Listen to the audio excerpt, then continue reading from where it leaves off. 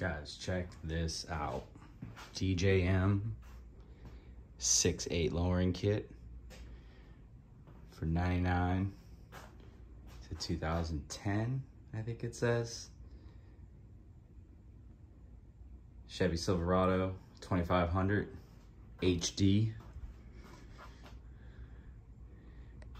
We got our shocks, two 1415s, 1700, 1800 for the back.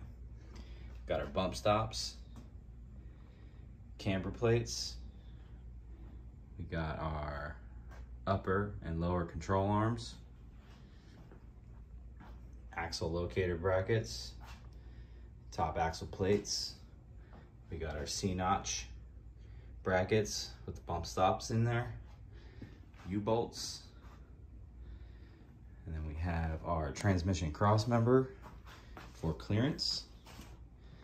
Comes with this bracket here. It's right there. One of the ways.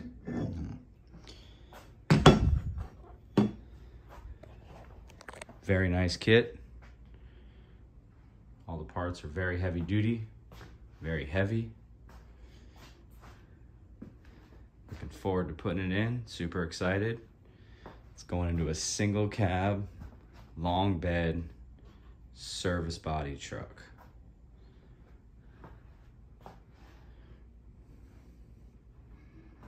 Comes with full instructions, some stickers, some installation guides. It also comes with a carrier bearing kit here. And this is to lift your carrier bearing up if you have vibration issues. I have a single drive shaft, so I won't be needing this. I think they have two-piece drive shafts on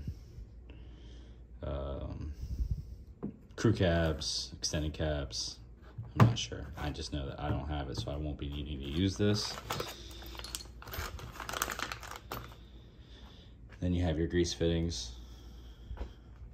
And then they do tell you to make sure, a very important step is to make sure that you take these out and your grease fitting needs to go all the way through. It's a very small hole. You can see it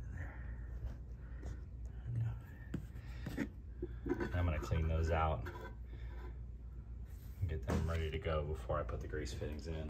Ball joints do come separately here. Just gotta bolt them in, no big deal. From the instructions, it shows that these holes right here, use these zip ties for your brake lines. We'll see more about that when we get into it. And it didn't come with a template for these, but I'm assuming it's gonna be pretty self-explanatory for the cut. Should be pretty easy. I've done a few of these kits, just not on a 2500. But it should be about the same.